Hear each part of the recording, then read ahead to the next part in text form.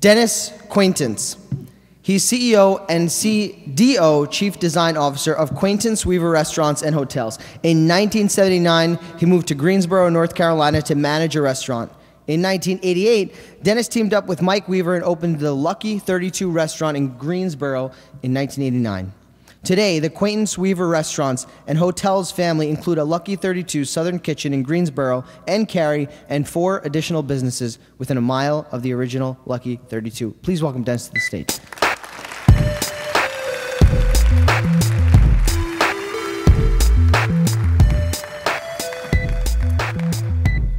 Howdy. I'm really excited to be here in Winston because I'm spending a whole lot more time here, even though I live. You're right, you can't see a blooming thing.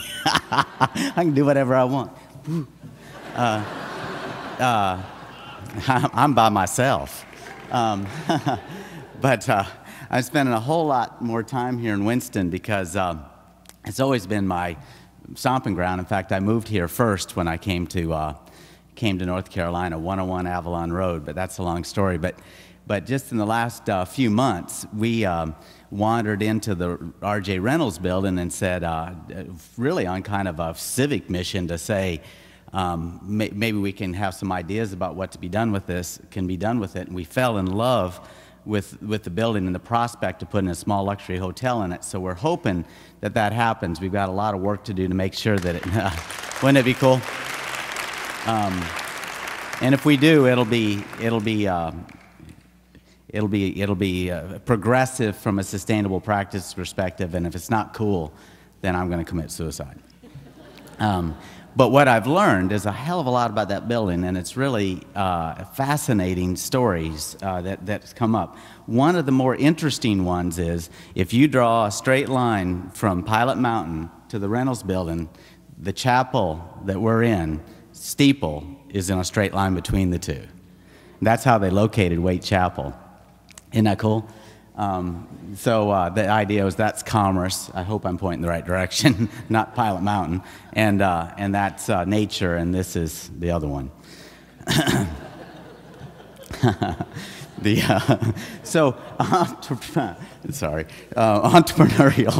Entrepreneurial ventures is the sort of topic of this block.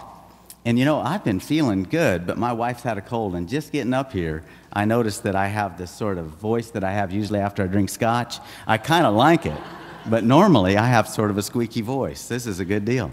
But anyway, if it's entrepreneurial ventures, you got to kind of cut through that and say entrepreneurialism essentially has a basic rule, as does capitalism, and that is that you have to have more income than outgo. So the rule is, and if you don't maintain that rule, if you break that rule, then they kick you off the team. You have to go play somewhere else.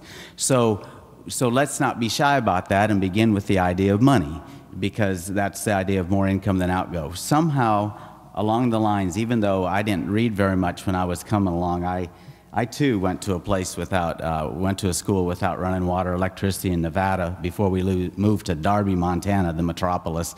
And because my dad was in the business of capturing wild horses in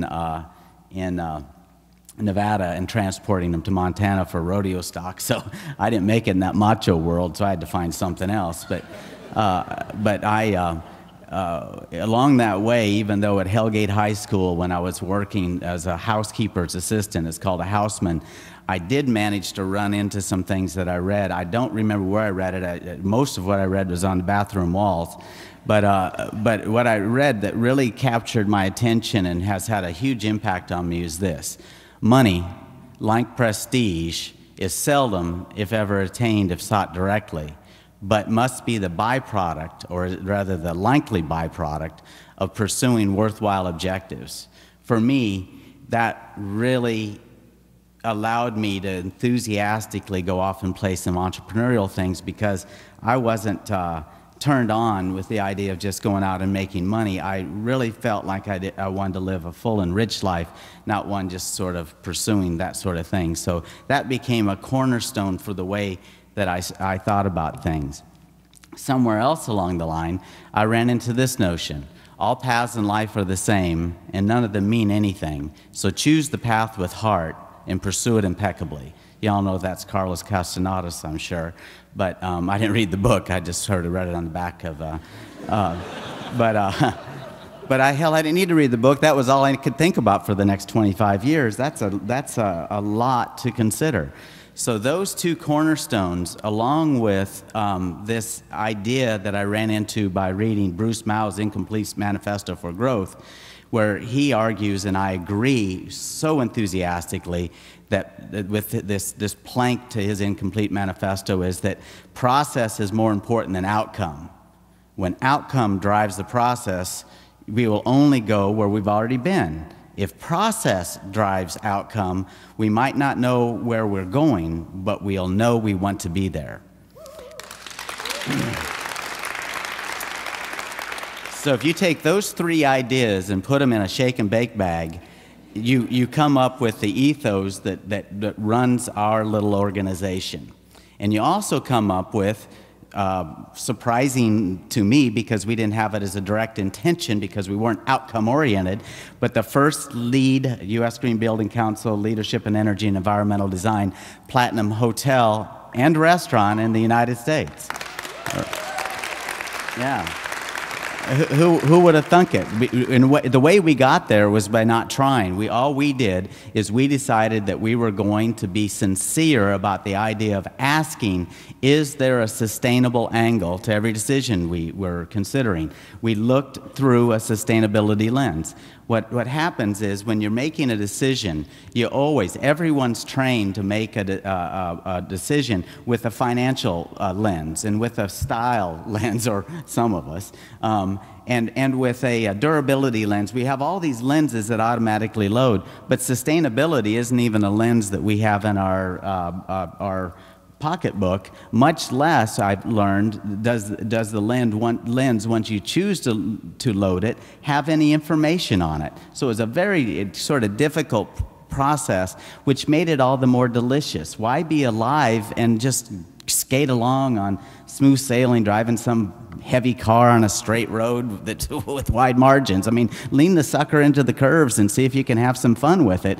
And that's sort of what happened with us with this thing, because we had no idea where we were going, but we were liking everything that we were getting to.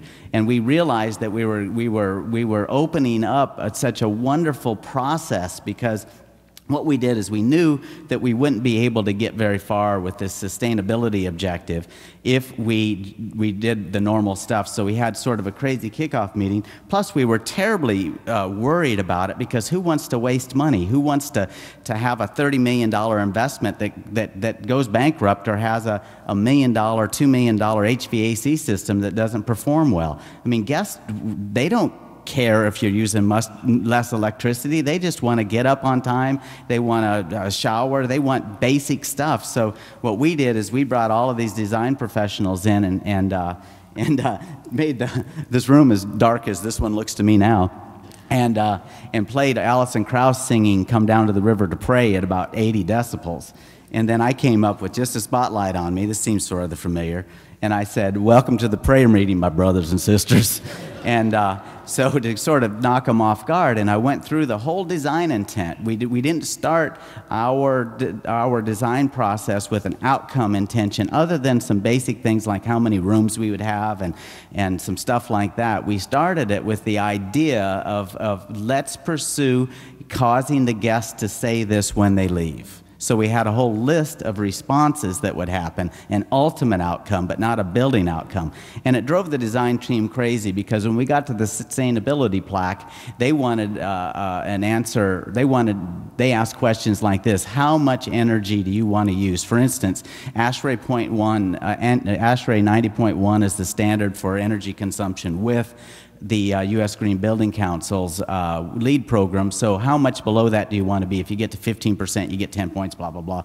And I said, oh, yeah, I can give you a really specific answer for that. And I usually had to stand behind some bodyguards when I said this. But the amount of energy we want to use is exactly the amount where we don't waste any and no one is ever uncomfortable. Yeah, so it is. I agree. Hire that guy. So anyway, that's the process that we undertook with it, and what was astounding to me is that we ended up finding all kinds of very simple ways that we could use less energy and create a more healthful indoor environment.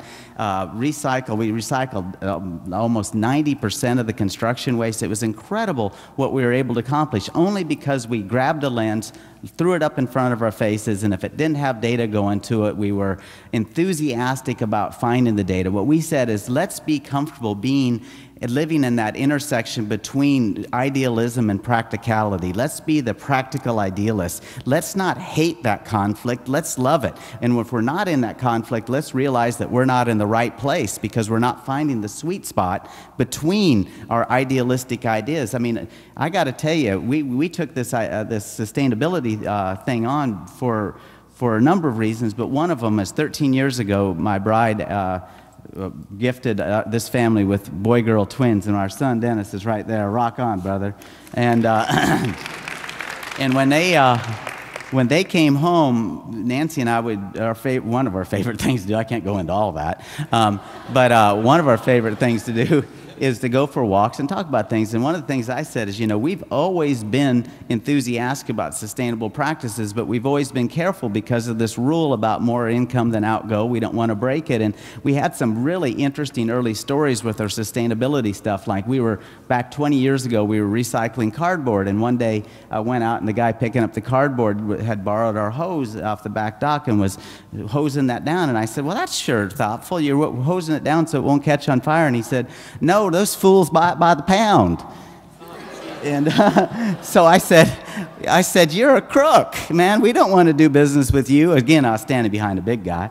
And, but I really did. I said, you're out of here. Why would we want to, you know, try to do something that's good karma with some turkey that's doing bad karma? So get on the road, man. So, you know, we had a hard time. There's so much of this greenwashing stuff out there and just feel-good junk that we just sort of were turned off by it. But when we realized these children were at home, we realized this idea of a legacy was no sort of ego trip sort of word. It was just a fact of life. If you got kids, there's going to be a legacy. And so we said, we think that future generations are going to say, if you could bring someone from 5 generations from now, I can promise you that they would say, I can promise you they would say this. I'd say, so how do we do as a generation? They'd say, you know, we're not real tickled. There's a lot of things that I'd like to say, but I'll start with this. We are as prosperous and even more prosperous than you folks were. We're using a fraction of the resources, energy and other resources that you were using. And we're using technology you invented. How can you defend that? And then you start stuttering around saying, well, everyone else was doing it and all that kind of stuff. But we really realized that we didn't have a good argument, and we also realized that it's silly to experiment with the passenger compartment of this spaceship that we're on. It's a very cruel thing, only about 3 miles up, and even less than that. And, you know, I always described it as that we're just flying around on a spaceship that looks like a tennis ball, and the passenger compartment is the fuzz. Don't mess around with the fuzz. And so as much as I'm not a scientist, I get that if we're really planning to inhabit this for the next few 100,000 of years, I mean, we're thinking like 2,000 years ago was a long time ago. What BS, man? You know, we're just getting going as a species. We just became this species that is so pumped up on itself because it walks upright and has this opposing thumb thing and a capacity for abstract thought, but it doesn't do a hell of a lot with it, does it? Because we just end up still herding and watching, running around, following each other, and 70% of our economy is consumption. Oh yeah, we're smart. I mean, it's unbelievable what we end up doing, and what we do with the energy economy is extraordinary. And hey, who wants to go broke? If you capitalize a business, you got to be practical. You can't run around and just throw all of your ideas up there and go broke based on your ideas. That isn't very damn creative. You know, it's created to figure out how to live at that intersection between, like I mentioned earlier, between idealism and practicality. So once these kids came in, we decided, let's put some more effort behind this notion of sustainability than we have, because we don't want future generations to hate us. It just wouldn't be good. And why would I love someone 4 generations from now that ain't blood kin to me, or maybe that is, any less than I love my brothers and sisters that are here now? That's such a rude idea. So we decided that we would do something really simple. We would install in our company, with the support, and we got it enthusiastically from our key team members, this idea called a Sustainable Practices Initiative. And it's very simple. It just said, we are sincere about considering future generations with all our decisions in the physical world and in the social world. Because we're also not going to go very far as a species if we continue to not like someone because of their eye shape, their skin color, their sexual orientation, their religion. This is all such malarkey, and how we as a species can continue to do it is just unacceptable. So whatever we can do to be proactive on that in our little corner of the world, let's just, god dang, figure out how to do it, and we'll take some chances. We won't bet the whole farm on being progressive, but let's see if we can be more progressive than we are now. And again, just throwing that lens up opened up all kinds of things to us. This hotel is an extraordinary example. It's still the only LEED Platinum restaurant in the United States. There's only 2 other LEED Platinum hotels. It's extraordinary. And it shouldn't be, because it wasn't all that hard. All we did was plug in our sincerity and put some energy next to it. And about $3 million extra money. But that shows a level of sincerity. I always say you only know if you have a value if you state it, is if you're willing to take a risk for it or inconvenience yourself for it. Otherwise, all you have is rhetoric. We empathize like crazy, but we don't attach action to our empathy as a species. It's extraordinary. If I get real close out here, I can see y'all. So that's why I keep leaning in here. I don't know if you can see me. This is awfully high lectern. So anyway, I don't know who they designed this thing for. But anyway, what happened for us is, with those objectives, we also had the objective is we knew we were going to own this thing for a while. We didn't plan to sell it, so we knew we could save money on utilities, $140,000 a year. We knew for the regenerative, what's more impressive than that, and this is mostly because coal's so cheap, 500 tons of coal each year is not burned because of the energy we don't use.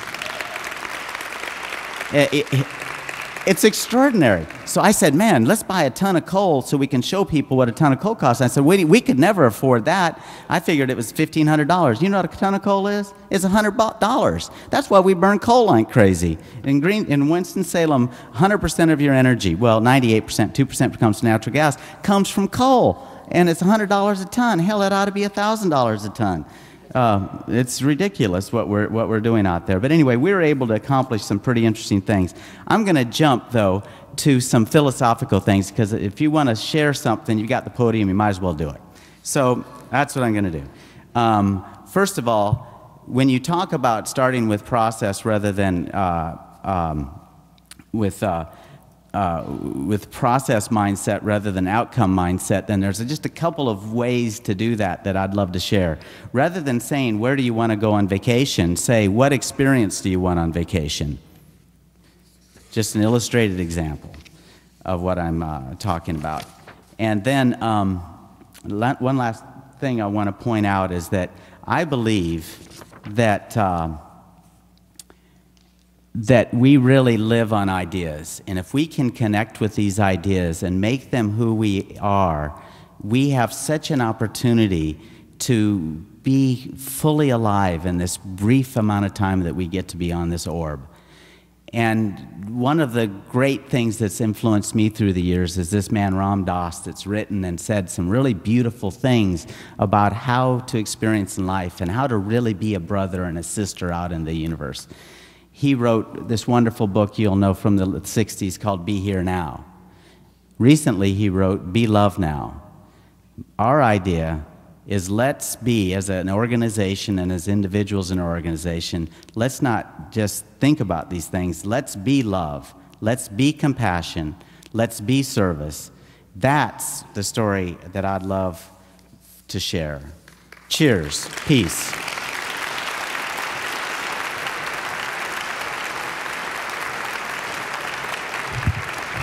Dennis, thank you so much.